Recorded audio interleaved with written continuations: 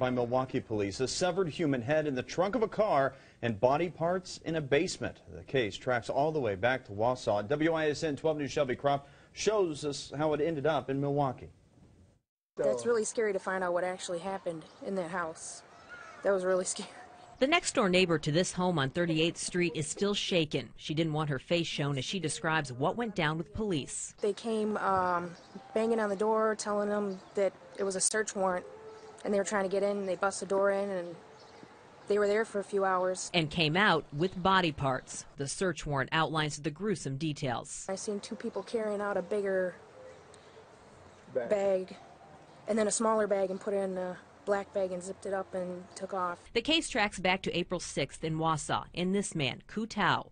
Police say they were called to this Wausau home where a family member told them Tao shot this man, Tong Pao Heng, in the basement, then left with his body. Police say he had a connection with the woman who lives in this Milwaukee home. That's how Milwaukee police got involved. Police say when they knocked on the door of this home, the suspect came running out the back here. Now, they did quickly catch up with him and then searched his car and the home.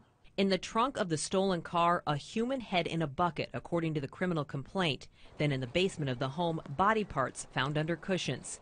Neighbors say it was a stealth operation by police. It was really weird that they just went away. They didn't say anything. They wouldn't answer any questions. Usually when they respond, there's any crime, they'll let you know. Tao is now charged with 3 counts, including first-degree intentional homicide and hiding a corpse. He's back in Wausau, but the case isn't over in Milwaukee. And we're going to keep working with them until we can bring this case to resolution. In Milwaukee, Shelby Croft, WISN 12 News.